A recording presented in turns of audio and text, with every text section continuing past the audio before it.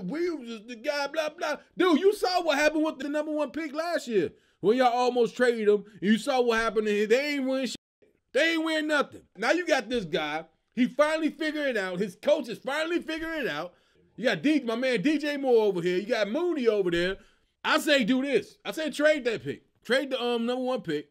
Get Marvin Harrison Jr. Get another defensive star. When the Bears got Sweat, the Bears start winning. Get another guy like him and get like 2 great linemen to block for my man. And that's your team. The Bears will be in the conference finals next year if this happens. So don't let Justin Fields go. This guy, he gonna figure it out.